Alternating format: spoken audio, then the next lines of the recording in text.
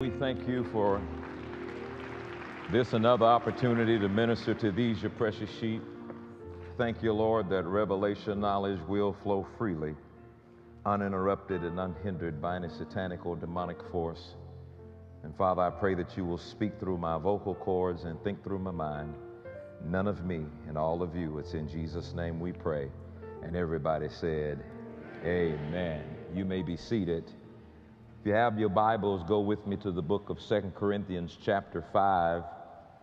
We'll start off at the King James and then go to the NLT.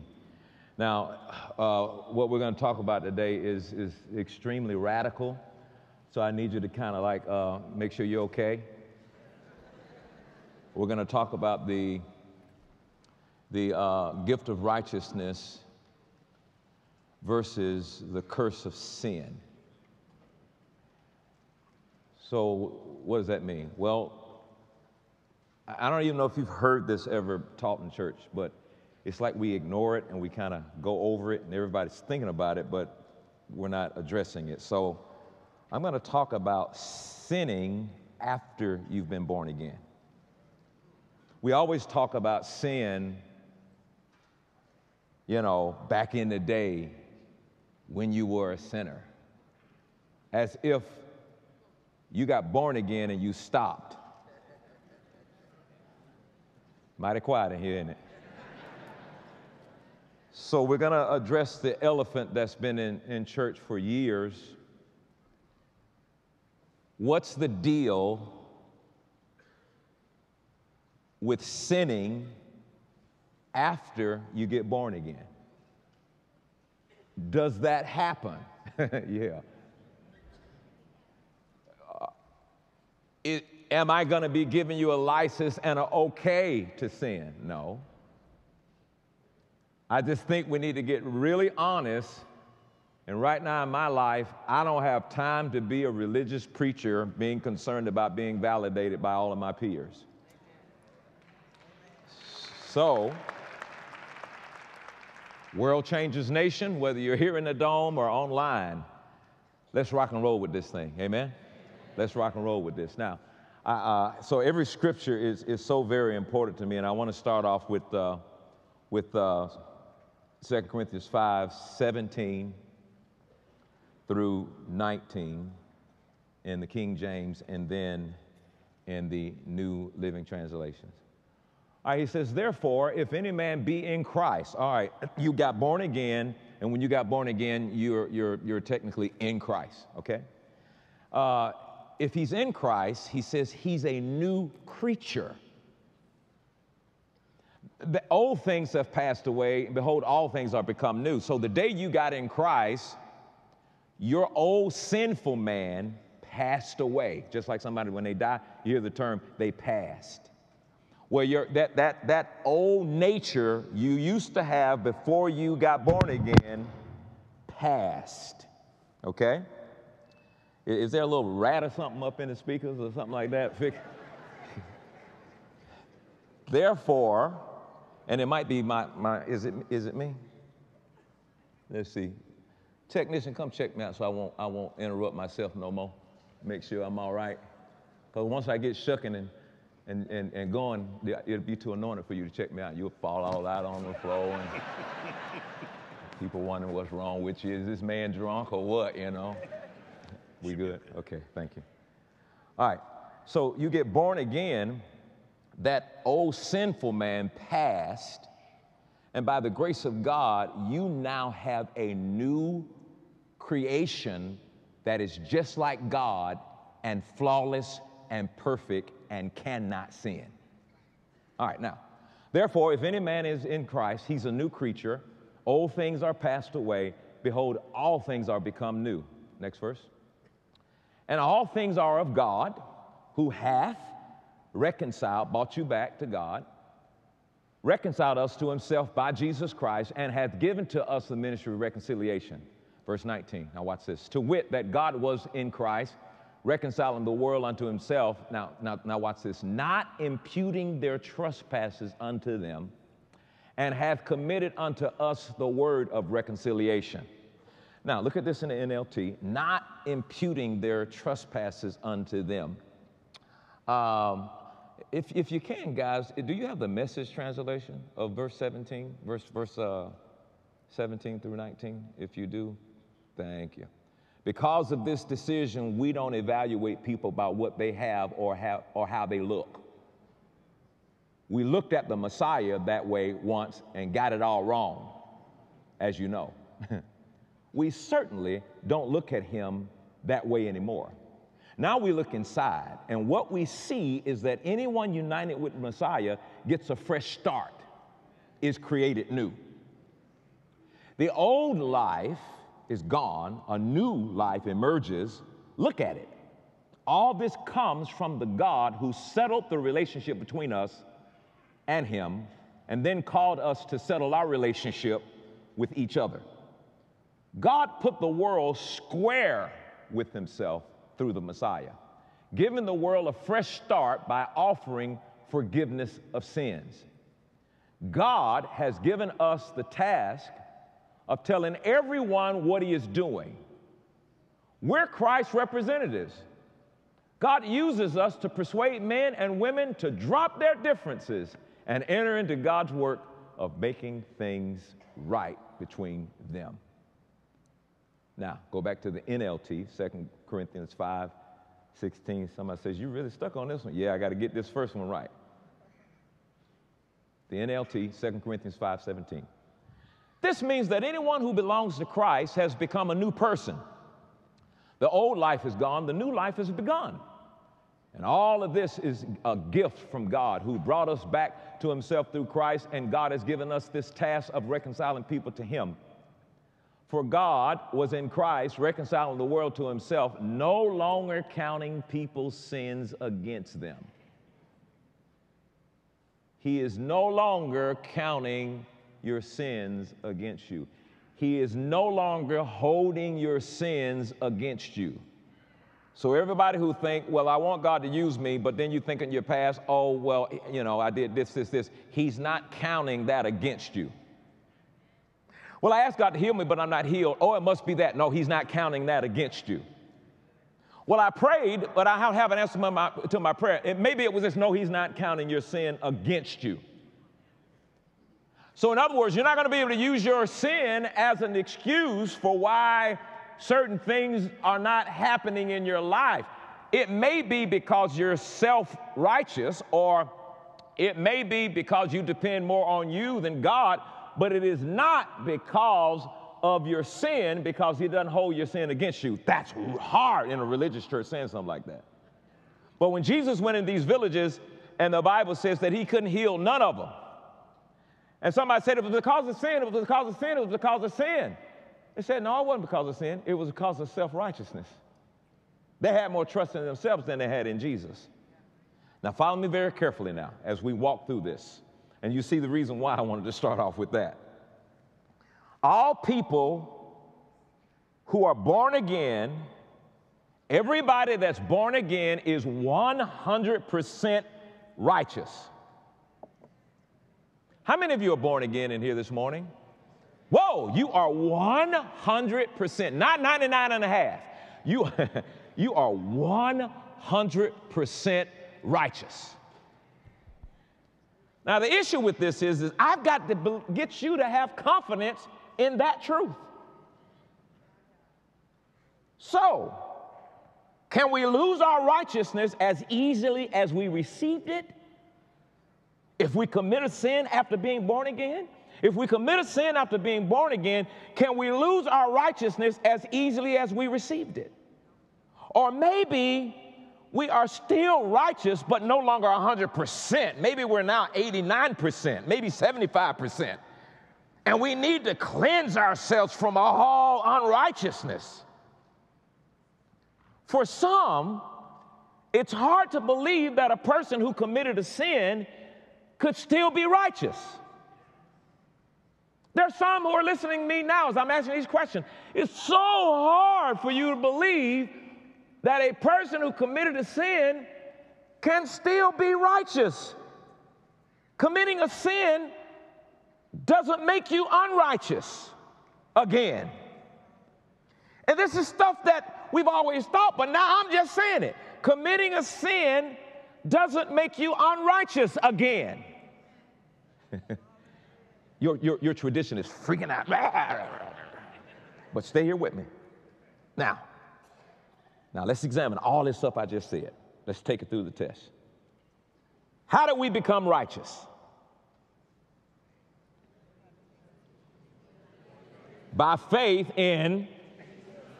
So the day you decided to believe in Jesus, heaven says you're righteous. So are we then going to lose our righteousness by our works or our lifestyle? See, if we think this way, then we still have the mindset of self-righteousness. Self-righteousness is driving that. Self-righteousness is saying, wait, but I got to do this in order to be righteous, and if I do that, then I'm going to undo my righteousness. See, you're putting it all on you. You're self-righteous centered, and so that's why it's kind of difficult for you to just wholeheartedly take in what I'm saying, because self-righteousness has reigned in your life and in your religion. And you've been trained in self-righteousness. You come to church and you're trained in self-righteousness. You're told if you do A, B, C, then you might get X, Y, Z. And you're told if you don't do A, B, C, you won't get X, Y, Z. And you're told if you do, J, W, E, then, that's going to mess up A, B, C. And we try to treat this thing like a mathematical equation, and it's not. Follow me now. Let me say this now. I need to say this right now. I am not trying to give a license to sin or to defend sin. That's not what I'm doing. I'm not giving a license to sin or defend sin. I'm trying to get you to understand what we're saying, and then all this stuff will work. I'm trying to put everything in its proper place. The objective of grace is always to achieve holiness. The objective of that new creation that you got when you got born again, that new creation, his job is to move you towards a sinless life. The new creation wants you to do right. The new creation doesn't want you to sin. The new creation wants you to do right. However, that's a process, because your soul has been programmed by the old man. And the old man, when he passed away, left behind the sin software. So the flesh and the sin software is still in your thinking. And even though you received the new creation in its perfection, you still got the same software. And so without renewing your mind, you got the new creation screaming, trying to get you to change your mind. And so we have to be renewed in the spirit of our mind, so that our mind, being renewed with the word, will line up with the new creation. And when the new creation now begins to dominate, and then your soul and your mind and your thinking lines up with the new creation, then your body will just fall in line.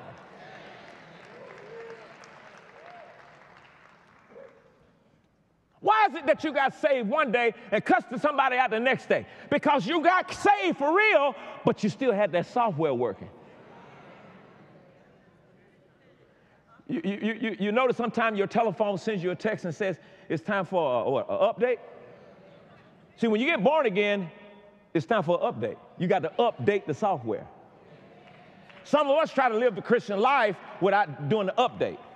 And have you noticed when you don't update, after a while, the phone start tripping out. It start doing things. It start cutting off. It start doing all kinds of stuff because it needs an update. Glory to God. And that's why you can be born again and you're still tripping out, because you haven't received the update. On our phones, the update can take a matter of 5 or 10 minutes or so. But in this life, in this body, we are continually being updated, because look at how crazy the times are. You are saved, you have a new creation, but you might need an update. Ain't no might, you do. Is everybody with me so far? All right, now, to know that we have received the gift of righteousness and know that we are brand new creations is the key to getting free from the bondage of sin. Number one, I know that I have received the gift of righteousness. The day I got born again, I was made righteous. Say out loud, I have received the gift of righteousness. Okay. Second thing, I know that I have a brand new creation. I know that the old nature, somebody said, why did I sin so much? Because you had the nature. You had the nature to sin. When you sinned, you did all kinds of stuff because you had the nature to sin. Well, you no longer have that nature anymore. You have a new nature. And you got to believe I've received the new nature. I received the new creation, and I have the gift of righteousness. That's going to be the key to overcoming this bondage of sin, by you knowing I have the gift of righteousness. I have been made right because of Jesus, and I have the new creation because of Jesus. That's where it starts right here. It starts with what you believe. Taffy said it this morning. When you believe right, you will live right. But when you believe wrong, you will live wrong. All right. Romans chapter 5:19. Let's go there.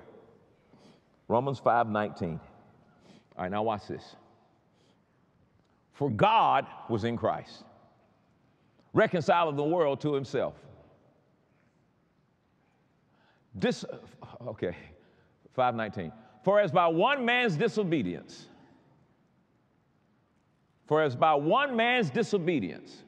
who is this one man? Many were made sinners. So by the obedience of one shall many be made. Who is the one who was obedient? Okay. Look at this in the NLT. See, all of this is based on what one guy did versus another guy. He says, because of one person disobeyed God, many became sinners because one person disobeyed God. Adam did what he did in the garden. From that point on, everybody had the nature of sin. But because one other person, Jesus, obeyed God, many will be made righteous. Now, I'm going to say this to you. Your sin nature and your new creation, you did not get those by any contribution of your own. Both you being a sinner came by what one man did, and you being righteous came by what one man did. None of those came by what you did. All right, look at verse 18. Look at verse 18, same, Romans 5:18.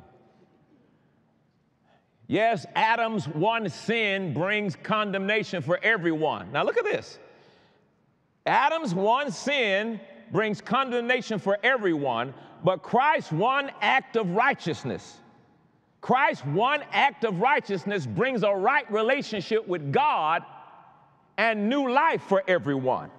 All right, so what Adam did is responsible for the condemnation in your life. For you to say that you are saved and have the new creation and you're still experiencing condemnation, no, condemnation came by what Adam did. But the righteous act that Jesus performed made us right with God, and the righteous act that Jesus performed gave us a new creation and gave us a new life. So we're putting things in the right place here, man, so we can see what's happening here. All right. So there are two kinds of people on the earth right now. Two kinds. Somebody says there's all kinds. No, only two kinds. And everything is going to flow. Now, I ain't talking about color. I'm talking about two kinds. The first kind is from Adam. The second kind is from the new creation. You are either in Adam or you are in Christ. You are either in Adam or you are in Christ. 1 Corinthians 15, verse 22 in the King James. I'm going to look at three verses here. 1 Corinthians 15, 22, 45, and 47. 1 Corinthians 15, 22, 45, 47. King James. King James. Now, look at these scriptures. Listen to this line by line stuff. You know I'm going somewhere. You know I'm going to take you somewhere. I'm trying to give you all the ingredients before we take the cake out the oven. For as in Adam, what happened in Adam? All die. Even so in Christ shall all be what? Made alive. Look at the contrast here, verse 45.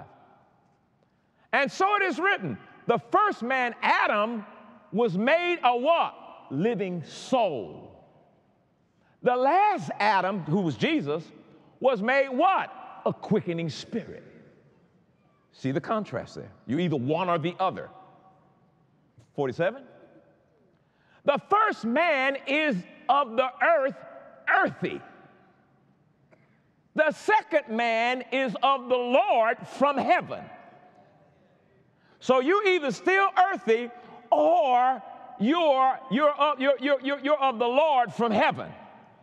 Only two kind of people on the earth. In Adam, in Christ. New creation, old man. Only two kind of people on the earth. Now, look at Galatians chapter 6 and 15. Galatians 6 and 15.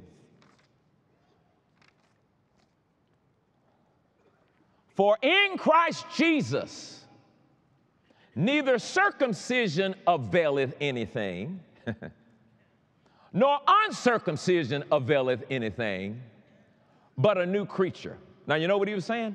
He says, you're circumcising. In the Old Testament, every male had to be circumcised. He said, in order to be a part of that covenant. He said, in Christ, circumcision ain't gonna get it. Or not being circumcised ain't gonna get it. He said, but here is what you get when you get in Christ. A new creation.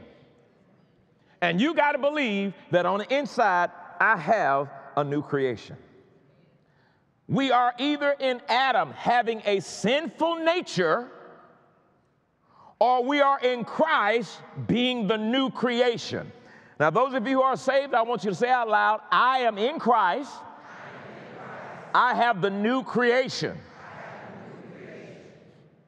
In our old nature, in our old self, we were sinners. Before you got the new creation, you had a sinful nature, you had an old self, you were sinners. But in your new nature in Christ, you have the new creation, you have the new self. We are righteous because we're in Christ and we have a new creation. Now look at Romans chapter 5, verse 12 through 21 in the NLT. Romans chapter 5, verse 12 through 21 in the NLT. All right. When Adam sinned, sin entered the world. Adam's sin brought death. Do you understand that when God made man, man was never supposed to die? He made man immortal. Adam and Eve were not made mortal beings. They were made never to die. They were supposed to live forever. But when Adam sinned, sin entered the world. Adam's sin brought death. So death spread to everyone, for everyone's sin. Have you noticed in the Old Testament, people were living 500 years? It took hundreds of, I'd say thousands of years to work out eternity from the body.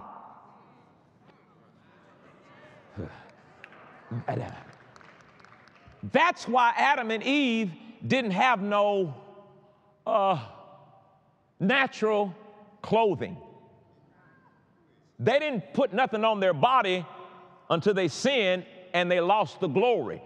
They were naked of natural clothing, but they were covered with their natural coat, which was the glory that was going to be responsible for immortality that was lost when one man sinned and death came on one man, and eternity went from eternity to 1,000 years to 800 and some years to 500 and some years. And then here's what people don't understand. The Bible says you're going to live a minimum of 70 years and more if you like, and you think that's a blessing. That's a part of the curse that occurred in the garden. 70 years from 800 to 70? Do your math.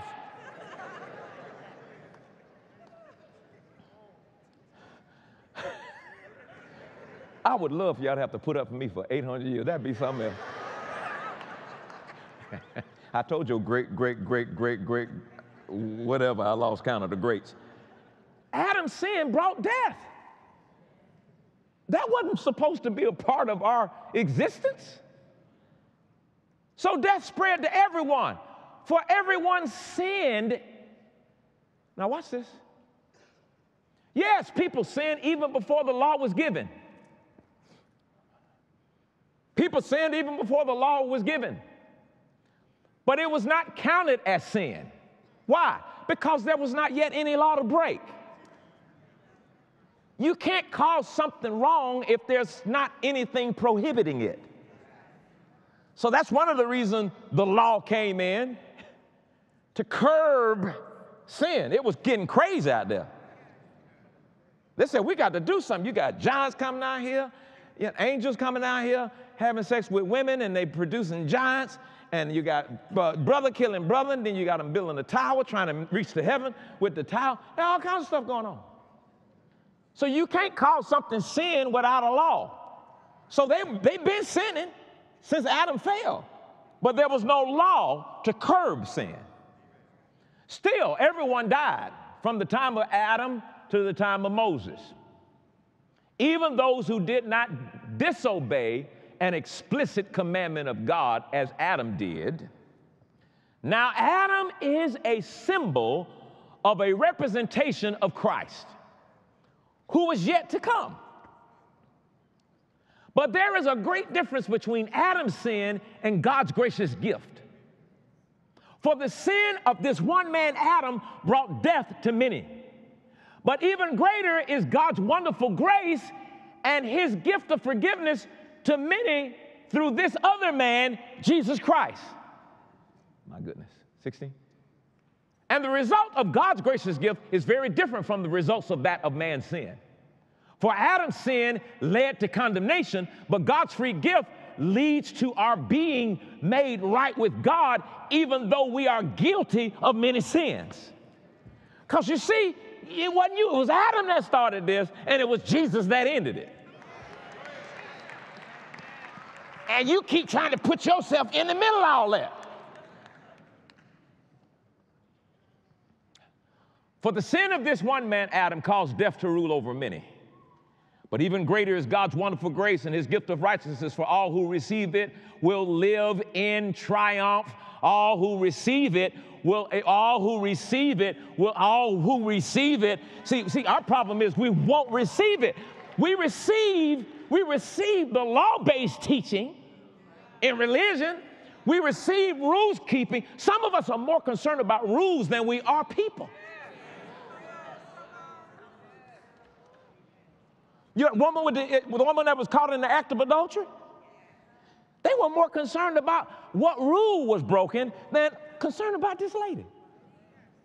And that's what the church has become. We're more concerned about rules and doctrine than we do people. We don't care about people no more. We care more about who keeping the rule and who ain't keeping the rule. You ain't got to clap. They'll have triumph over sin and death through this one man, Jesus Christ. You can't do it except through the man. 18? Yes, Adam's one sin brings condemnation for everyone, but Christ's one act of righteousness brings a right relationship with God and a new life for everyone. All you got to choose. You go choose Adam and you get condemnation for everybody who choose Adam. Choose Jesus and he make everything right for everyone. So far ain't no list of the stuff you got to do to qualify, except choose who you gonna choose. Verse 19, because one person disobeyed God, many became sinners. But because one other person obeyed God, many will be made, not became, but made, not you did something to make it, but made righteous. Verse 20, God's law was given so that all people could see how sinful they were. Whoa. He said, God gave you the law so you can see how sinful you are. You didn't have nothing to break, so you didn't know how bad you were. So let's give the law so you can see how sinful you are. You a mess. And the problem with that is the church religion today still trying to give you laws, and you still looking at, the law is trying to show you how sinful you are. You're still looking at how sinful you are. So you've developed a sin consciousness, and that proves that you have not switched sides over here to God, because instead of having a God consciousness, you're more conscious of sin and how big of a mess you are, and less conscious of you've been made righteous and you have a new creation. So you keep going and hearing how bad you are. You keep doing it.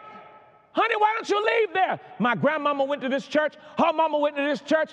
And bless God, I'm going to this church. They were Baptists. My daddy was a Baptist. And I'm going to die a Baptist. And you're going to live all your life in bondage. Because here's one thing I know about people who keep the law. You can't go around here acting like you don't do nothing wrong. Because if you keep the law was made for you to do something wrong.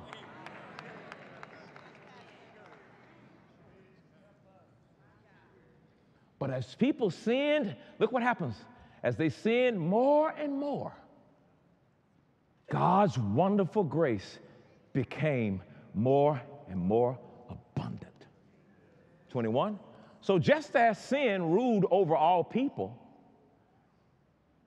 and brought them to death, just like sin did, God's wonderful grace rules instead, giving us right standing with God and resulting in eternal life through Jesus Christ, our Lord. This seems like an easy decision.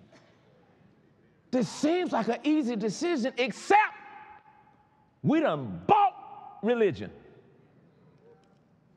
We done bought traditional, law-based, rule-keeping religion.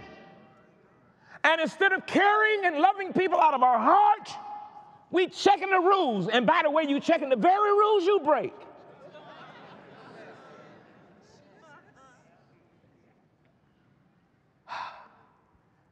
Is everybody still on the bus? All right, here we go. There is a difference between sin and the sinner. We do not become a sinner again just because we commit a sin. I've never been this straightforward before. This is cool. It's liberating. I've always had to go over that sentence and not quite say it. I'll say it again. We do not become a sinner again just because we committed a sin. What Jesus did on the cross is stronger than that. This is about our nature. Jesus dealt with the sin and the sinner. This is about our nature. Go to Romans chapter 6, verse 5, King James, verse 5 through 7. All right, I'm assuming you speak English, because we're going to read some English. Are you there? You ready? For if we have been planted together in the likeness of his death, we shall be also in the likeness of his resurrection. Knowing this, here's what you got to know. That our old man, look at there, old man. What happened to your old man? It was crucified with Christ. And that old man is also the body of sin. And what happened to the body of sin? It was destroyed. That henceforth we should not serve sin. Look at the sentence. He defines sin as the body of sin and the old man. Sin here is a noun. Person, place, or thing. Sin is a noun. This is not a verb. He didn't say your old man was crucified, the body of sin was destroyed, and now you won't be sinning no more. What he says is, you're not going to serve the old man, because the old man is responsible for your sinning. But if the old man has been destroyed, and if the old man has been crucified, then you don't have to serve the old man.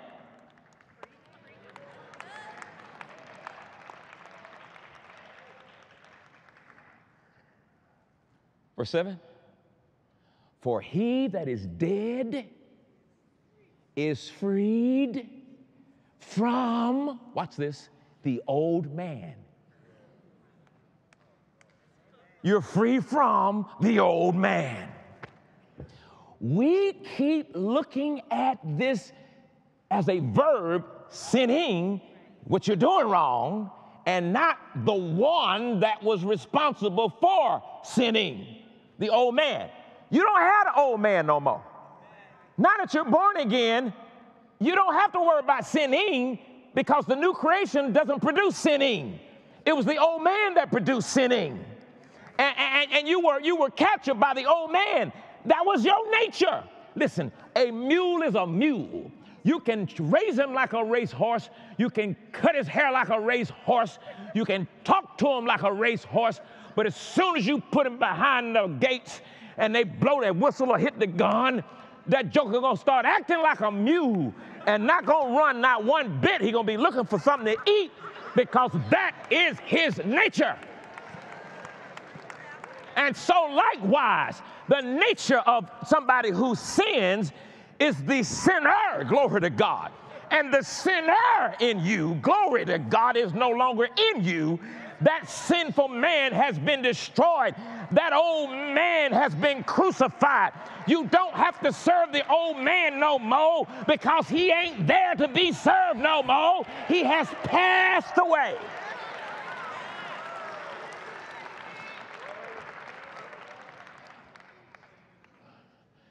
Someone said, well, what do you do with that knowledge? Well, go to verse 1. There's only one place in Romans chapter 6 where sin is used as a verb, and that's verse 15. Every time you see sin in Romans 6, it's a noun. It's talking about the man of sin, the old man. Now watch this. What shall we say then? Shall we continue? I'm gonna translate and define sin so you see what I'm saying. Shall we continue in the old man, that grace may abound? You know how we read that? What should we say then? Shall we continue sinning? Shall we continue to do sinful acts? And what are you talking about? See, we're always dealing with the fruit instead of the very root. We're dealing with the cheaper instead of the deeper. If you hit the thing where the root is, the fruit gonna stop. Take care of the old man, and the old behavior gonna eventually leave, because he ain't there no more. You got a new creation who's after God, who is perfect and holy and flawless, and eventually your belief in that new creation in you is gonna eventually start training that old software, and it's gonna start producing holy and righteous things, because you believe you have a new creation and you believe you're righteous. But some of you still think the devil is living on the inside of you still. Listen, what shall we say then?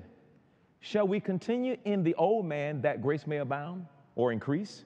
Now watch Paul. God forbid. Now watch this. How shall we?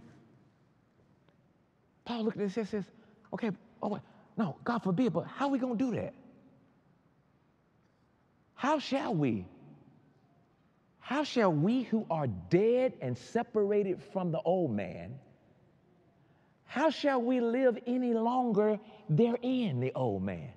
Paul was like saying, what you're saying can't happen no more, because that which was responsible for that behavior, we're dead to it. We are separated from it. We have a new nature now. Old nature has passed away. New nature has come. I will not continue to allow an old nature that I have been dead to continue to haunt and rule my life. I have a new creation, glory to God, created after God and made in the image of God. And when I start believing that I have a new creation and having confidence that I have a new creation, then when I behave in sinful behavior, I have to now credit that to my soul that has yet to be renewed. And what it should say to you is if you start acting crazy one day, what you should say is, oh, I need to get in the Word. I need to renew my mind because that's not me. That's not my nature. I don't do that no more. I used to cuss you out in 3 seconds, but I got a new creation. So I need what's that? I need a telephone. I need to update. I need to update the software. I need to update. It's the renewing of your mind. The renewing of your mind is why you can be dead to the sinful man and still act in sin, action.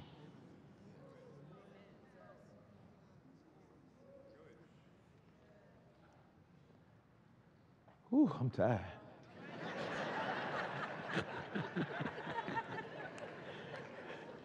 I mean, you're trying to crack open centuries of religious beliefs. Now, let me get back to my point, though. Do you understand all that? I mean, I want you to read, look at verse 15, the only place where the action of sin is used as a verb. Verse 15, what then? Shall we sin? Action. That's not a noun. Now, shall we sin? Action. Okay, 48 times in the book of Romans, it's used as a noun. Only 8 times in the book of Romans, only 8 times it's used as a verb. What then? Shall we sin? Sinning action? Because we're not under the law, but under grace? That's the only time. The rest of the time, you have to remind yourself when you're reading this, you got to meditate, and you got to say, wait a minute, that's a noun. The sin man, the sin man, the sin man. He's been destroyed. I'm dead to him. I'm dead to him. I'm alive to the new creation. I'm alive to the new creation. All right, now. In the same way, we couldn't become righteous by works. Could you become righteous by works? No. The Old Testament said in order to be righteous, you had to do right. In the New Covenant, you're righteous because of your faith in Jesus Christ. So in the same way that we couldn't become righteous by works, we don't lose our righteousness by works. We didn't become righteous by works. We don't lose it by works. You didn't become righteous by your works. You don't lose it by your works. Your works is not a factor. It wasn't a factor in you getting righteous, and it's not going to be a factor in you losing your righteousness.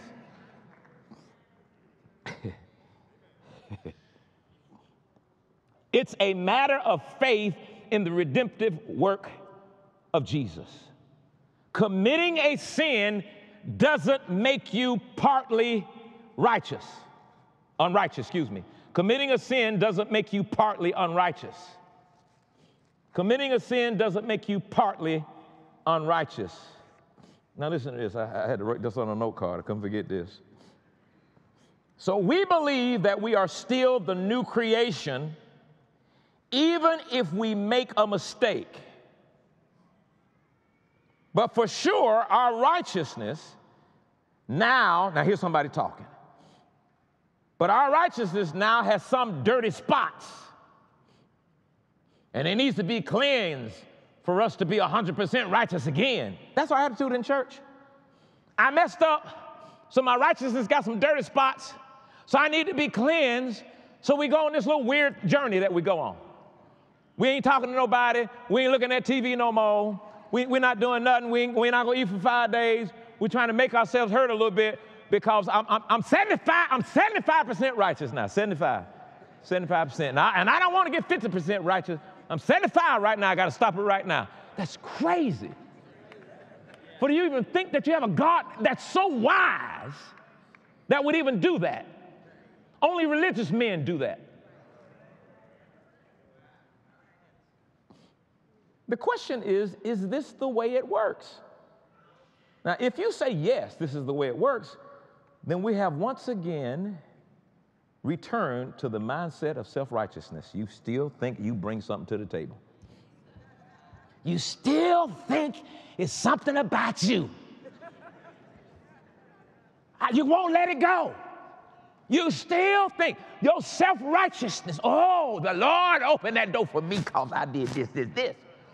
Or even the Lord closed that door because I didn't do this. They're both the same. You still trying to take credit for what you can't do.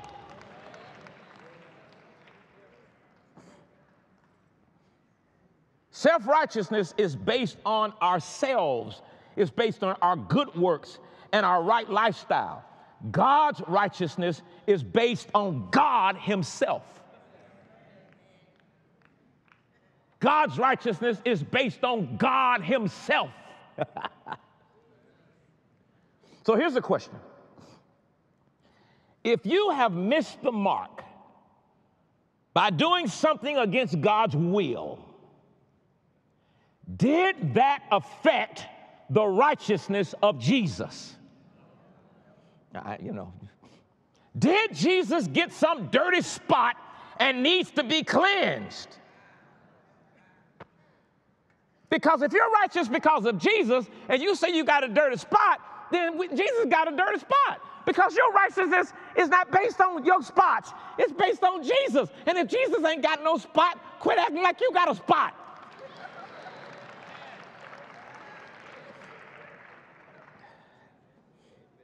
Jesus has always and will always remain fully righteous. And this is the good news. Jesus Christ himself has become our righteousness. 1 Corinthians chapter 1, verse 30 and 31 in the NLT. 1 Corinthians 1, verse 30 and 31 in the NLT. These scriptures are everywhere. God has united you with Christ Jesus. For our benefit, God made Jesus to be wisdom itself. Christ made us right with God. Not Creflo, not Jenny Craig, none of the name, whatever name you mentioned, they had nothing to do with it. You didn't bring nothing to the table.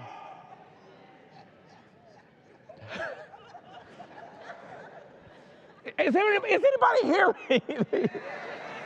Some of y'all looking at me like,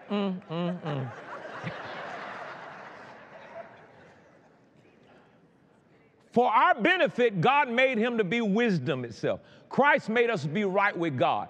He made us pure, and he made us holy, and he freed us from sin. It is not my righteousness that makes me right, but if I receive his righteousness, I'll do right. It's not me performing holiness that makes me holy, but if I believe I'm holy, I'll behave holy. It's not me trying to be pure that makes me pure. See, religion and church says it's you doing all of that that's responsible for making you all of that. No. You doing righteous doesn't make you righteous. But you receiving righteousness will make you righteous. You receiving holiness is what's going to make you holy. You receiving purity is what's going to make you pure. You keep saying, no, it's got to be more than just receiving it. I don't receive that, brother. I don't receive that because you are so used to being self-righteous. And you find security in being self-righteous. I mean, you find something out of being self-righteous. You love telling people what you done did and how you done did it and what you brought to the table. They ain't have nothing to eat until I brought that ham to the table. You love doing that. You stuck in that. And your actions and your behavior, it doesn't change because you're trying to achieve what's been achieved. You might as well buy you a big cross, put it in the backyard, and have somebody nail you to the cross. Only then to find out it's not your blood that's going to do nothing. All you going to do is bleed out. We're not born again by your blood. We're not going to miss hell because of your blood. We're not made righteous because of your blood. We're not holy because of your blood. Your blood can't do nothing, hallelujah, but the blood of Jesus.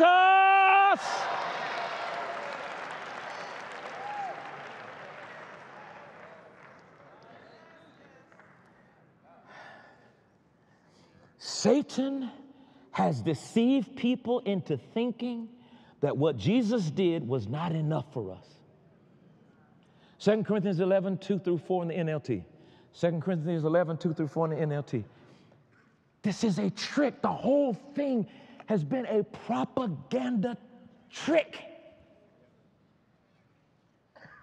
Through fear and condemnation and shame, you come to church, you pray, you give. And what happened is people just got so tired of being in fear and condemnation and shame. When I was at the church, I got so tired, my pastor called me and said, "You come to church tonight?" I said, "No." He said, "Why?" I said, "I'm tired. I'm tired of feeling bad. I'm tired of feeling guilty." And I'm on the minister's platform. I'm tired of feeling guilty. I'm tired of feeling shame. I come, every time I come, I have to hear about these rules. You can't do this, you can't do that. If you do that, you ain't gonna do that. You gotta do that. You gotta pray in Jesus' name. In Jesus' name, not Jesus' name. And if you don't pray in Jesus' name, I'm like, God, dog, I don't wanna come. I don't want to come. And I seriously considered atheism, because it made more sense than that stuff I was hearing. I got tired. And I was like, I thought church people were supposed to be about love. Them was the meanest. Never met nobody like them.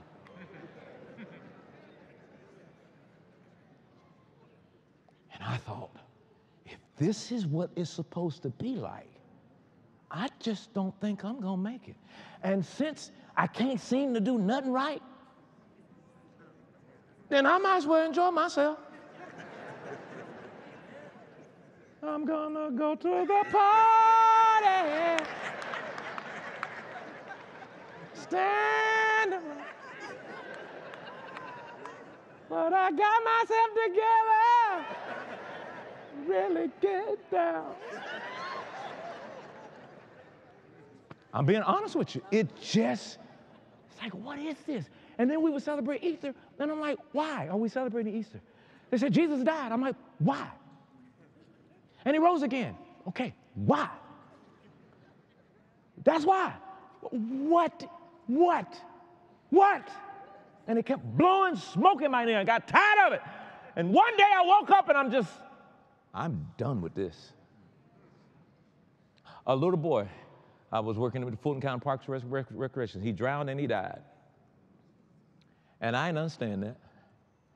And I went in the room and I said, Lord, this little boy ain't seen his life. Go on, take my life. Let this boy live. And he didn't do it. And I'm like, I spent 3 days locked up in the room because I'm trying to consider becoming an atheist. And something's wrong with this. Something's just not right with this stuff. I do everything they tell me to do. I fast. I pray for hours. I do everything they tell me to do. And I don't understand. I'm broke. I'm busted, disgusted. I'm driving my mama's station wagon. I can't. I'm just, where is this God?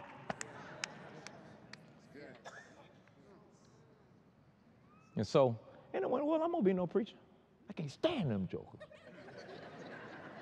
Showing up, eating all the chicken up, talking about, can't stand them preachers.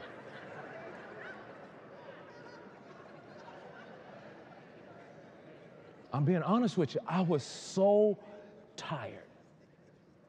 And it just,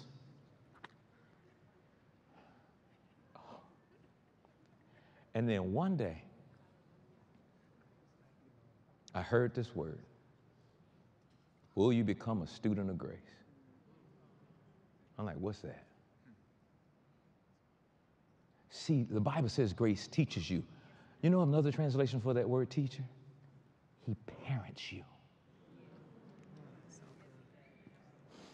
Grace will be your parent, which means he's patient with everything involving your transformation. And he parents, the grace of God parents you.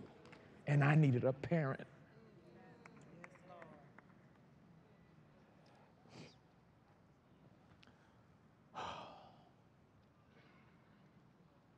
Here is Paul's concern, and it's still the same today. For I am jealous for you with the jealousy of God himself. I promised you as a pure bride to be one husband, Christ. 3.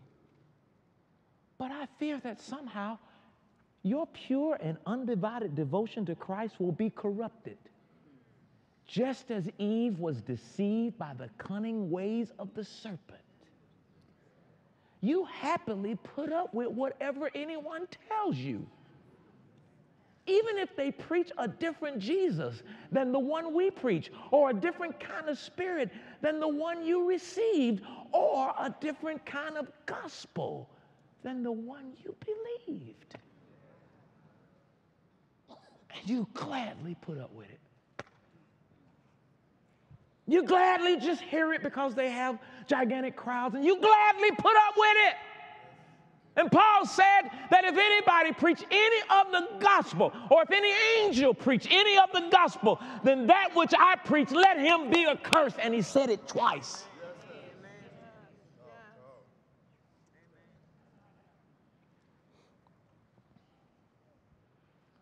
So since I've been preaching this gospel of grace for 12, 13 years, I've lost all of my preacher friends. Isn't that sad? Because at least you could still love me if you disagree with me. Right. You can still have me over for a bologna sandwich if you disagree with me.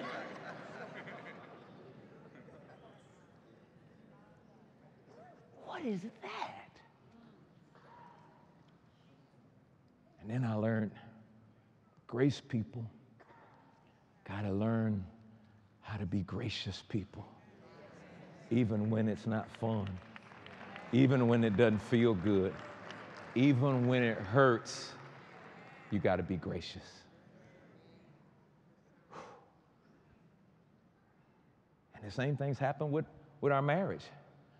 Some women would rather be dominated and abused by men than to understand that Jesus came to set you free from male domination. Look at the men. Hey, men, I got news for you. You ain't the boss. You're supposed to be an equal partner in the corporation that you married into. But you're scared. You're scared because you're so inferior, you have hidden behind false superiority to make you feel better about your inferiority. And now a woman's got to dumb herself down to your dumb butt because, oh, excuse me, I'm sorry. She can't be smart. She can't be intelligent. She can't be a CEO. She can't run nothing because your butt's so dumb that you get inferior if she make more money than you make. I don't mind being my wife's boy. Make that money, girl. Bring that bag home. I don't mind. I'm going to cut my hours so I can serve her, run her some bath water, make her a cheese sandwich when she come home. What's the matter with you?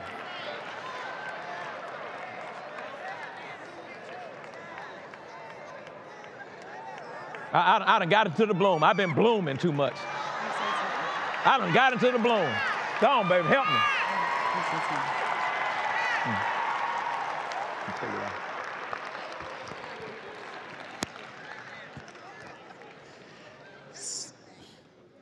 I was thinking about something when, y'all hear me okay? I was thinking about the fact that when we had our children, one of the things that we thought about was that if we gave them a ring, it would make them pure. and that they would make a decision to live a life of abstinence. And I think the message of the church is so much about what we do or what we don't do that makes us right. Because not to say that, all of that was wrong, but I think I was sitting here just making notes as you were talking. Purity culture in the church is what we so much bought into. Purity culture in the church is what we do and thought what was going to change us in order to purify us. Does that make sense? Mm-hmm. It was still on the thing of what you do. What we do. To what try to rules. Get it. What rule you got to keep in order to be pure. And if you don't keep this rule, then you're not pure, because purity is not based on what you do or don't do. Purity is based on what Jesus has done to make you pure. That's it. That's all I was trying to say. Okay. And we put pressure on them to try to be something that only Jesus can make. And that sums up what the last 50 years of religious church has been, trying to make you do something and accept responsibility for something that Jesus has already done and Jesus has already accepted responsibility for. Mm-hmm. Is that what you were saying? That's all I'm saying. Okay.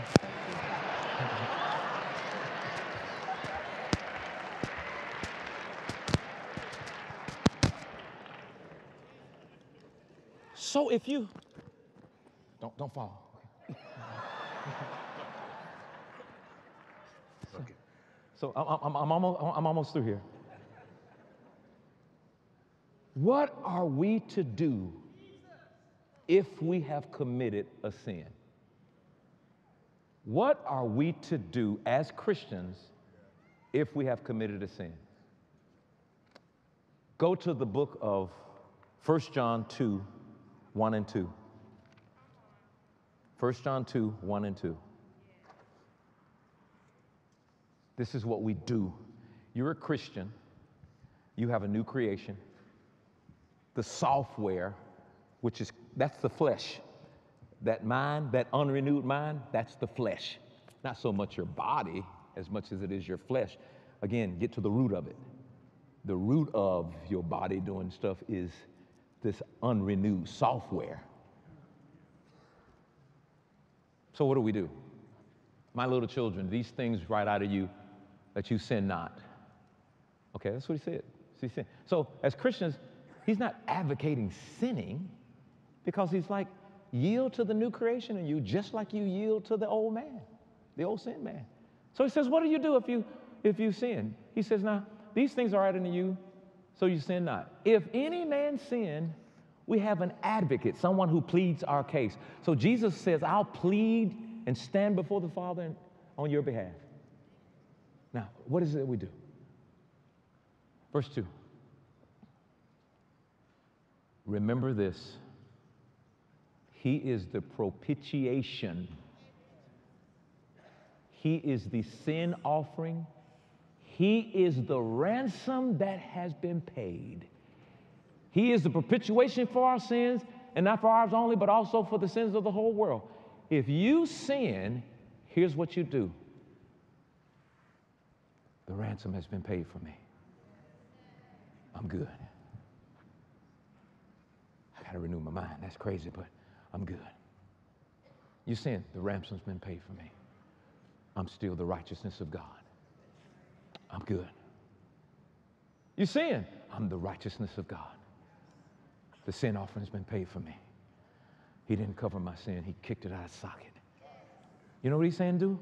Remind yourself of who you are and what has been done for you. Amen. Yes. Do not try to undo something by something you do. Yes. You are still righteous. Well, Pastor Dollar, I know it's in the room. I'm going to say it because I'm free. I know it's in the room. What you talking about? Once saved, always saved? Yes. You should always be saved unless you turn away from it. And you still ain't that deep. See, that's another one of them demon doctrines. Let me convince you that there's no way that you can get in Christ and be all right in him for the whole time, because you're basing it on what you do. When you're in Christ, you're sealed with the Holy Spirit of promise. You would have to, it would be real hard, but you would have to just turn your back on God and just go crazy another way. But you would have to be full of revelation, full of this, all gifts, acting. You can't even qualify to do that. You better hope that's right. You better hope that once you in Christ, that they close the door behind and you can't get out of Christ. Let me. Yeah. All right, check this out. So the ark that Noah was in, that's got to be God that did it.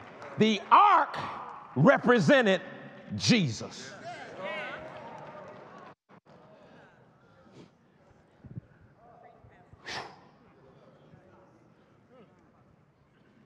With all that water, I know they fell, but they were in the ark. They didn't fall out of the ark. They fell in the ark. So they were still safe.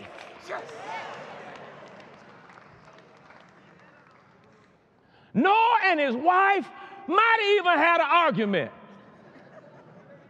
but they had it in the ark.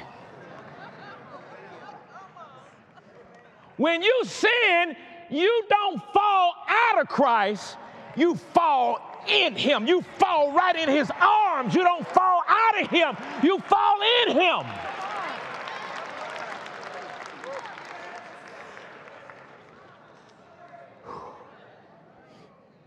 Lord have mercy. You fall in him.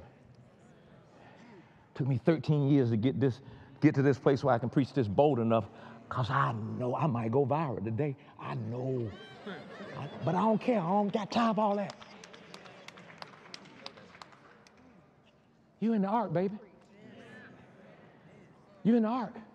And when everybody fell in the ark, wasn't nobody falling out of it. So what happens when you fall in a ditch? You get up. You remember when it was raining, snowing in Georgia, and that limb fell on the driveway, and I went out there and tried to be, your Superman to move the limb out of the driveway so we can drive. I forgot it was iced.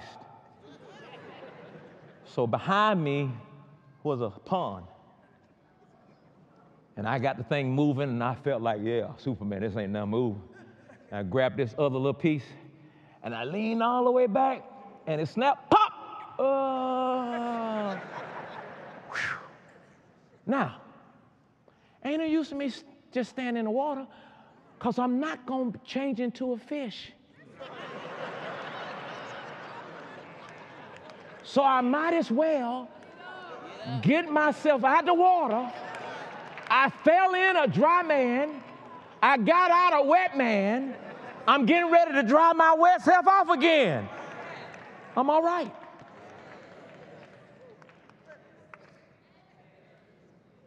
I got 2 more scriptures to share. Can I? Can I share these 2 more scriptures? They're important. If people think that their relationship with the Lord is destroyed, if you think that, if you continue to buy that, oh my God, I messed up, I sinned, my relationship with God is destroyed, then their one sin might lead to another sin, might lead to a third sin, might lead to a 4th sin. Because you think, my relationship with God is destroyed. Just like when I told you when I was in college and this guy told me, I heard what you said, you committed blasphemy and God ain't gonna be able to forgive you. And I thought, well, if I did that one sin, I thought about it, if I'm in sin, then I might as well sin.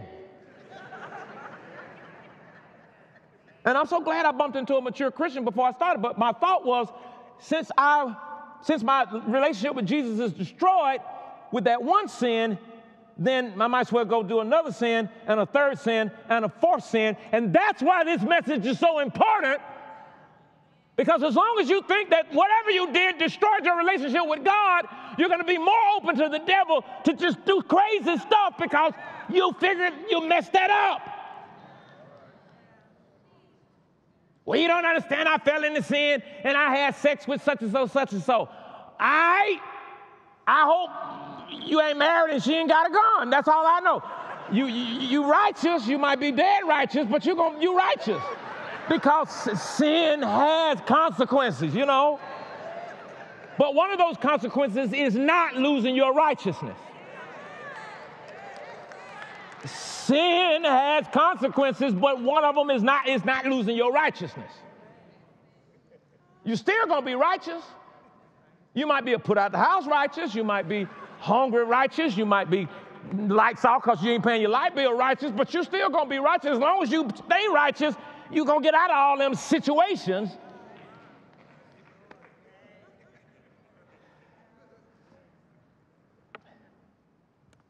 We got to help people to remember Jesus as their righteousness so they can get back up. So they can get back up. So they can get back up. Somebody shout, get back up. Proverbs 24:16, come on.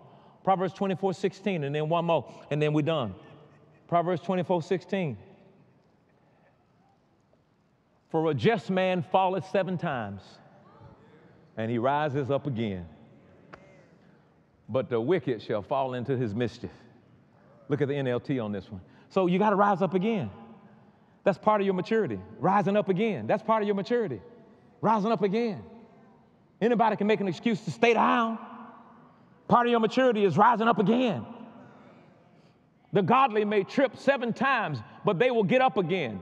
But one disaster is enough to overflow the wicked. And they get depressed, and they want to jump out of buildings, and they want to blow their brain out. Because they don't have the certainty that they have been made right with God. And then the final scripture, 2 Peter chapter 1, verses 4 through 9. 2 Peter chapter 1, verses 4 through 9 in the NLT. Let's read that. Let's close it up here. Y'all have been so patient with me. And, you know, somebody says, well, I don't know, I can't receive that. Hey, but still love me. All right, so I preached one message today, you can't receive it. All right, have I ever said anything to help you out? All right, so keep love me because I preached one thing to help you out, okay? But because I am sure that God he'll work with you on this. You'll be all right. He'll work with this. Now, you know I ain't giving nobody no license to sin. Some of y'all gonna do what you want to do anyway. But I'm trying to show you that you got to know who you are so you can keep getting up. I said you got to know who you are so you can keep getting up. We had too many Christians, they have fallen and they ain't got up yet. They've been down for 5 years. COVID came, they messed up. I ain't seen them since. You got to learn how to get up. You got to learn how to get up. You got to learn how to get up. You got to learn how to get up. Yeah, it was awful. It was bad. It hurt a lot of people. You got to learn how to get up. You got to learn how to get up. You got to learn how to get up. What motivates you to get up? I am the righteousness of God. I am the beloved of God. I'm going to get up. And I'm going to be better when I get up the next time. And the devil ain't going to win. And he's not going to defeat me. Hallelujah. Oh, my God. How great thou art. Jesus, come back this afternoon if you don't mind. Somebody said, don't say that. You better hurry up and get ready. You better hurry up and get ready. I ain't married yet. You better ask God who you supposed to be marrying. Then don't be come talking about me holding up Jesus because you ain't ready. You better get ready. I'm ready. I've been ready. I'm ready to go. Telling me not. I'm praying that every day. Come now, Jesus.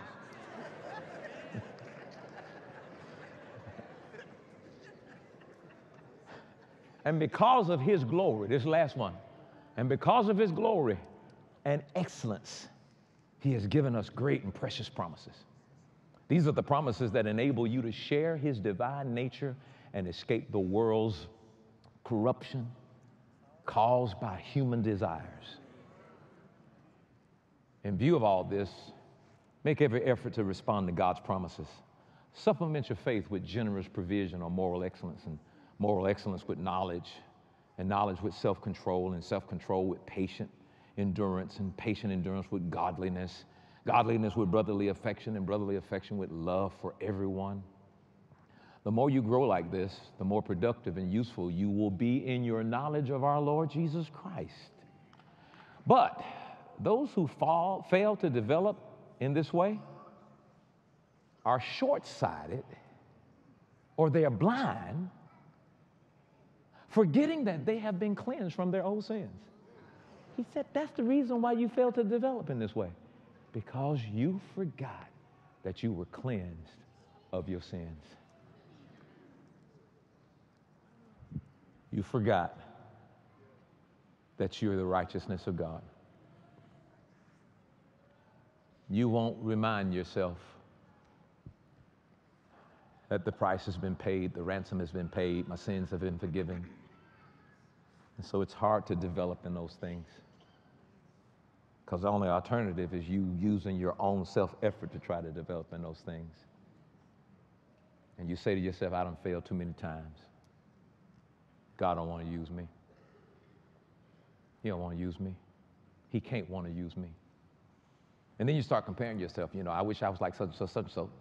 Such and so, such and so got stuff that he getting up from too. He might look better today because he got up 2 days ago. You got up last night, you know.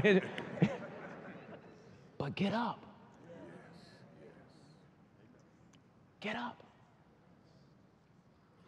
I refuse to keep going along with this church, law-based, rule-based religiosity that lasts for a while, and then you look after some years, those same people who were so committed, where are they?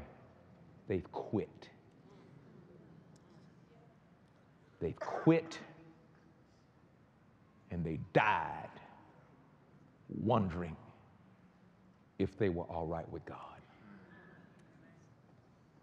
I ain't doing it. I know this is right.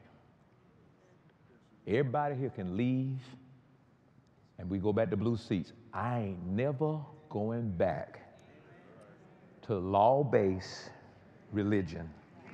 Not as long as I'm black and living. It ain't never gonna happen. And Taffy and I, we don't put pressure on our kids. We trust God. They fine. They fine. Saved, born again. Remember when they got born again? Ain't nothing changed.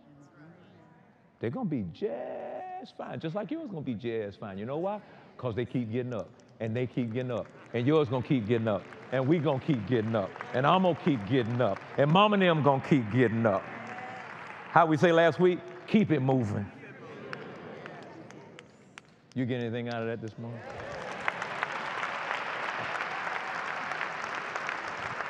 Real quick, if you move quickly with me, we'll get you on out here, but if you can, hold a long line. Father, we thank you for the opportunity to minister this word, and now the Holy Spirit, we trust you to confirm it. We trust you to make it plain. We trust you to give revelation of it. We thank you for it now, in Jesus' name. Let's give. If you need an offering envelope, raise your hands. The ushers will be more than happy to put it in your hands. That's why we got to understand how to rightly divide the word. I give because I'm so in love with him. My giving is a reflex of the love that I have for God. My giving is not some kind of game or con. It's me giving, and you've got to decide what you're going to do where that area is concerned. I'm going to give because God has been so good to Taffy and I that we give with a cheerful heart. We give not out of necessity. We give not out of fear of a curse. We give because God has been so genuinely, awesomely amazing in our lives, and that we love him. And if God blesses you, if God does something for you, and you know, to reciprocate that back to him, that's my giving. Because he asked in the word, he said, give. He said, bring unto the Lord glory, due to his name. Give an offering and worship him in the beauty of his holiness. My giving is my worship. And my worship cannot just be when I sing and when I pray and when I come to church and when I shout. And then when the test comes, am I governed by mammon or am I governed by the love for God? I give a portion of all that he has brought into my life. All things come of thee, O Lord, and of thine own I give to thee. What I give, he gave to me anyway. So as you give today, and as you plant today, and as you decide to accept this challenge or stick with Adam, because that's the decision. To accept the challenge to be in Jesus or to stay in Adam. There's condemnation that comes for being in Adam, and next week we're going to talk about that condemnation. Condemned. That voice that says you're no longer fit for use. So we condemn this building. We condemn this life. That ain't God. Wow. I just imagine standing before Jesus and trying to explain to him why I wouldn't preach the gospel. Because people don't like the gospel. They don't like me. They don't like Paul. I thought I delivered you from being validated with people. And yeah, I thought you did too, Lord, but it came back. Nah. Greatest deliverance you'll ever have in your life is deliverance from people where you can finally do what God told you to do without being addicted to approval. Sure, I want a lot of people to like me. Everybody wants to be liked, but man, they dog Jesus out. I had a nerve to call Jesus a wine bibber. And called him a devil plenty of times. Called him Beelzebub. Think of that. But one day we're going to see him. And I want to make sure that this was not a waste of time for none of you. When I get to heaven, I want kisses and hugs from everybody. All I'm going to do is say, I told you, didn't I? Told you, didn't I? And then there'll be someone that'll come up before the throne and say, but the reason why I didn't do that, Pastor Darling never taught it. I'm going to be right behind that little chair. I'm going to stick my head out. Use a lie and come on back over here. You missed church because it was cold. Hold your offerings up. Let me get you out of here. Oh, my God. For the privilege of sowing into the kingdom. For the privilege of trusting you. Of believing in you. Of depending on you. We bring these gifts. We sow them in love out of our hearts. And we thank you for what you've already done. In Jesus' name, amen. Ushers, you can receive the offering. As you give, I want you to be thinking about your status as a believer. I want you to be thinking about, am I truly born again? Have I made Jesus the Lord of my life? Am I ready to check in to Holy Ghost Hotel? Am I ready to accept him as my everything? And the altar is the place of change. The altar is the place where you come down trusting and depending on God to say, Lord, I give you my life, and things change. If you're here right now and you've never made Jesus the Lord of your life, and today you make the biggest and most important decision of your life, I want to pray with you. So if you're not saved and you want to be saved and be a born-again Christian, and in reality, we're constantly being saved. But if you don't know Jesus as your Lord and personal Savior, you want to fix that today, come on down right now. If you're here and you want to recommit yourself to God, you want to rededicate yourself to the Lord in a sense of saying that somehow I put this relationship on pause and I'm ready to mash play, you come down.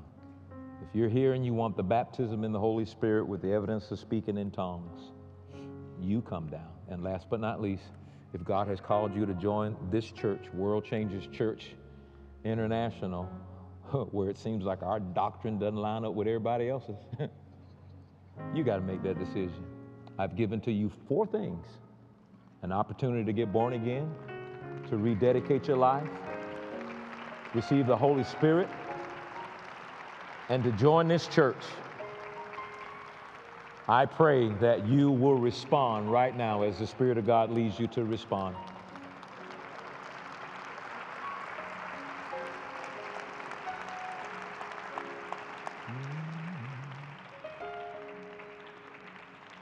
Yeah.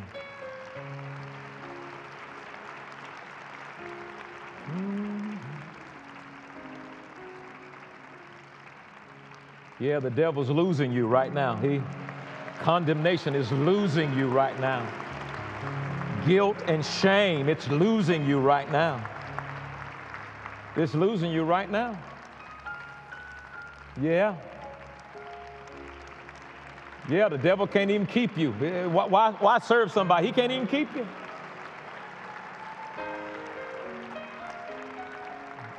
But the Bible says, God said, I'll keep you from falling, and I'll present you faultless before the Almighty God with glory, majesty, dominion, and power. Oh, hallelujah. Oh, what a mighty God we serve. Oh, what a mighty God we serve.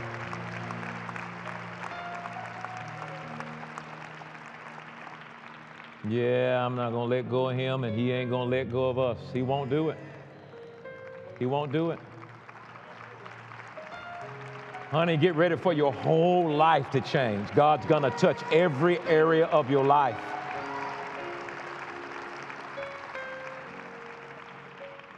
Hopefully one day I'll be able to explain it, but I don't.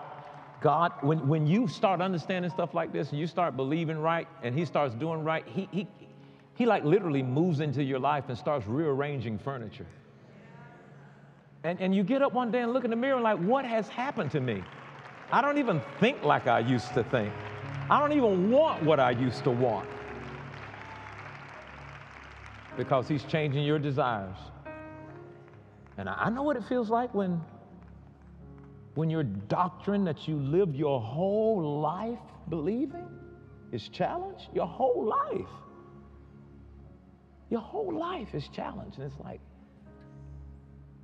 oh God, I just want to believe like. And I pray, my prayer, I'm like, God, I thank you that it helped me not to be deceived. And I will use the rest of my life preaching this gospel. Now there are little interesting things that come with it, but you know, you got to put your,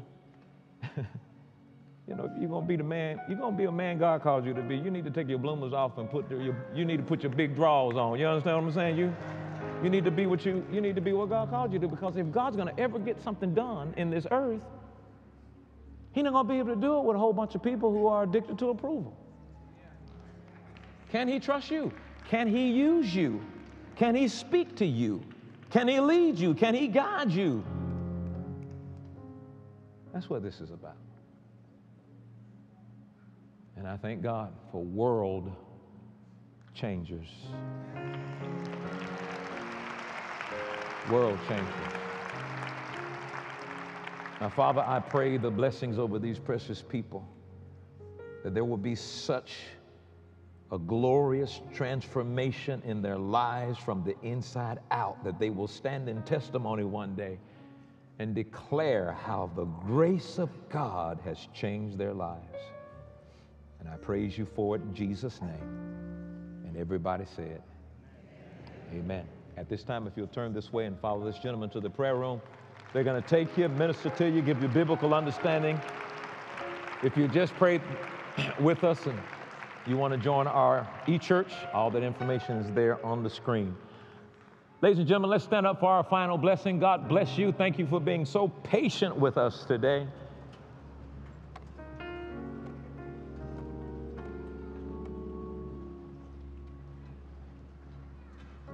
And now may the Spirit of grace parent you throughout this journey. May the Spirit of grace teach you throughout this journey. I pray in the name of Jesus that the angels of God watch over you, that they protect you, that there will be no car wrecks, no death from sickness and disease, no life-threatening diagnosis. I call you blessed right now in Jesus' name. And now unto him who is able to keep you from falling and to present you faultless before the Almighty God, be glory, majesty, dominion, and power, both now and forever. And everybody said, amen. I love you guys. God bless you. Have a great day. Amen. Amen. Amen. There is nothing like being a world changer. Nothing. I tell you the truth. Nothing at all. Oh my goodness. We pray that you all enjoyed and received just the life-changing word that we received. Yes. Because my goodness, God is so serious about us. Yes. He loves us some us. He loves us some Well, us. he loves, you know what I'm trying to say. Yeah. But either way, thank you, World Changers, for tuning in today. Be sure, of course, to not only share this message with someone that you love, share it with yourself. Yes. Okay? Make sure that you're taking those notes. Make sure Yes. you're getting it all in because, man, God is so amazing. Listen to it. What's that song? Over and over and over. Over and over and over.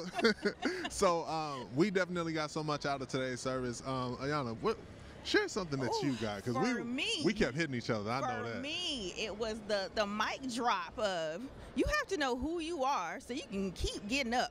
What motivates you to keep getting up is knowing that you are the righteousness of God. So, like we were saying, stand up. Stand up. Stand up. Stand up. Know who you All are. right? You are righteous. Type that in the chat. Say, I'm the righteousness of God. So one thing that I got out of the many was that the grace of God will not only teach you, but also parent you. And as a parent, that hit. It hit so different because even though you know, like, he will parent you, man. So again, share this message with yourself, okay? Listen. With yourself. Not just Sunday. I keep telling y'all, every single day, you can go online, listen to it over and over and over, get them MP3, whatever you got to do to meditate on God's word. Do that, y'all. Do that. Listen, you can't just sit there and just be like, oh, well, I went to church on Sunday. I'm good now. It's a constant software update, okay? Like he said. Constant. I told you this. Listen, thank God for our pastors, our gifts. Okay, let's keep moving because I'm really like in a place. We full, honey. We full. So for those, of course, as you're online, if you did not get an opportunity to give today, we want to make sure and extend that over to you right now. So we do have multiple ways that you can give, but one of which you can simply text the word World Changers to leave a space and then add your amount and text that to 74483. You can also call in your gifts to 866-477-7683. You can mail it in to 2500 Burdette Road, College Park, Georgia, 30349, or of course online simply by on worldchangers.org or creflo-ministries.org. Man, I'm full. Yeah. All right, so we have a few announcements, just a few announcements to share with you. We got a lot going on, but we got a few announcements. First up, ladies, if you're tuning in and you came to Women's Fellowship yesterday, thank you so very much. We had a great time. I was there. We had a great time for our first kickoff of Women's Fellowship for 2024. Be sure to be in the building. February 17th. That is our next Women's Fellowship. And then that leads us right into Bloom. So we got month to month. Back to back. So Bloom, March 14th and 15th. Make sure and be there. We have special guests, Pastor Taffy Dollar, Laura Pickett, Chrislyn McNair, Dr. Anita Phillips, Samira Joy, Pastor Dollar, Ty Tribbett, I don't know if y'all heard that add-on of Thai Tribute, Egypt Charade, and so much more. So make sure and text RADICAL to 51555 so you can get your ticket today. Early bird ends today. Make sure and get your ticket. Get your girls together. Tell them, girl, did you get your ticket? I ain't get my ticket. Listen, all right, let's get this group chat together and get our ticket and our schedules together and our flights or whatever we need to do to be in the building for Bloom March 14th and 15th. Yeah, and I also heard there's a group rate as well. Yes. So as you get your girls, that's what I said, get your girls together. That group rate. Okay. So now outside of that, I know the ladies are holding it down, and we just, sure are. you know, we love them. But fellas, fellas, men's fellowship is actually happening this Saturday, January the 20th at 11 a.m. This Saturday, January 20th at 11 a.m. So simply come, connect with the tribe, and we promise that you're not going to leave the same. So what I want you to do is text the word men's fellowship. Text men's fellowship to 51555 to register today. Ladies, we know y'all blooming and all.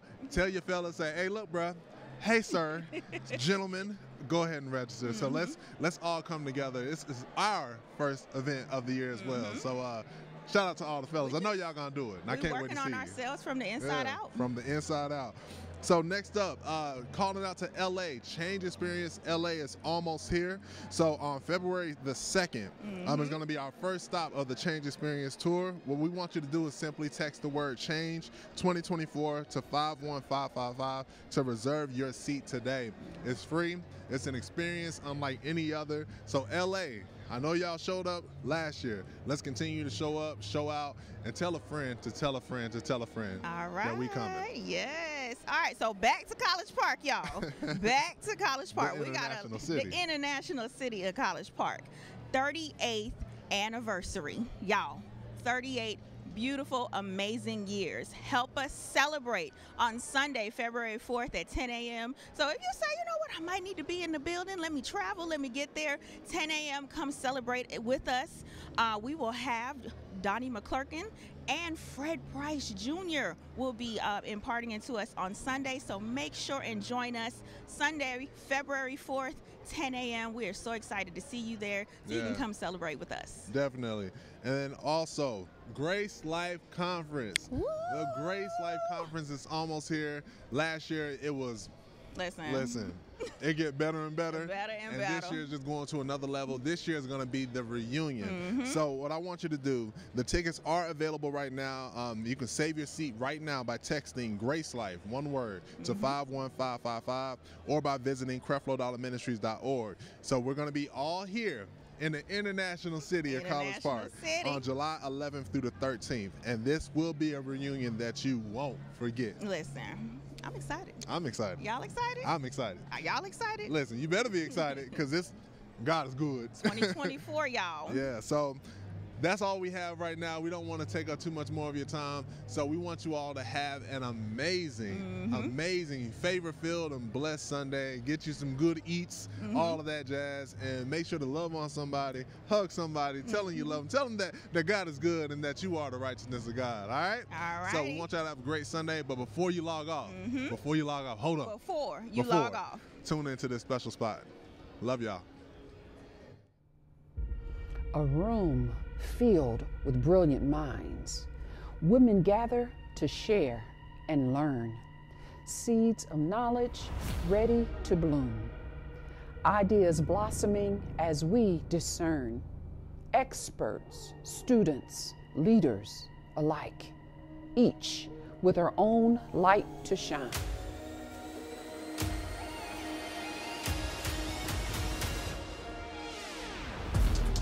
I break the bands of trauma in the name of Jesus that's trying to snuff out your garden. There is something you felt on the inside of you that built strength within you to give you the courage to go out and do what He has signed you to do. Could you consider cooperating with the plan? Since He has done what He has done. I'm more than a conqueror. Greater is He that's on the inside of me than he that's in the world. When you begin to call those things that be not as though they were, by His stripes I am healed. But you have to make up your mind. I am ready. I'm not scared. You will not church. You will not have my mind, for we are not under the law, ladies. We are under grace. Are you ready to bloom?